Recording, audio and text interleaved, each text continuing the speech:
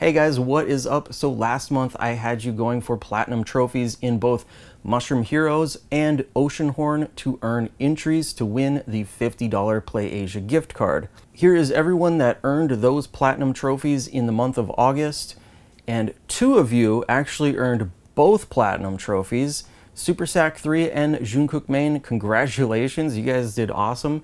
But the winner of the $50 PlayAsia gift card by random choice is Jungkook Main. Congratulations, I'll be sending you a message through PSN. My username there is ravaged_unicorn. Now for the month of September, I've got 2 more games picked out, but I am tweaking the rules a little bit to be more inclusive. This is kind of a learning process. I'm trying to get this contest finely tuned. So this time, if you already have the platinum trophy, those will be worth 1 entry each. If you earn the platinum trophy during the month of September, it's worth 2 entries. So the first game I have picked out for this month is Minecraft. This can be either the PlayStation 4 version or the Vita version, and you don't need to get any of the add-on, download, update trophies. You only need to get the platinum trophy. The next game is Sir Eats-A-Lot. Now this is a PlayStation Vita only title. It's not compatible with the PlayStation TV because it uses touchscreen and the motion sensor. Now the reason I've chosen Sir Eats-A-Lot is because the developer recently posted on Twitter that they are having financial difficulties and may need to close down the studio.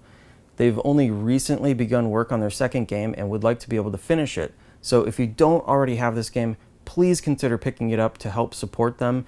If you don't have a PlayStation Vita, the game is also available on the Nintendo Switch. I think it's actually on sale there, but no platinum trophy in the Switch version, obviously. Alright guys, good luck. Hopefully this will give you some drive to push for those platinum trophies, and hopefully you can show some support to the developers of Sir Eats-A-Lot, even if it's just a retweet or just getting the word out about their game. Now, I already own the physical Vita version, and we're going to be doing an unboxing and gameplay this weekend. But just today, I picked up the digital Switch version, so I'm going to be playing some of that too. Maybe we'll do a comparison and see if there's any differences between the Vita and Switch version. That might be kind of interesting. All right, guys, thanks for watching. Until next time, I will see you later.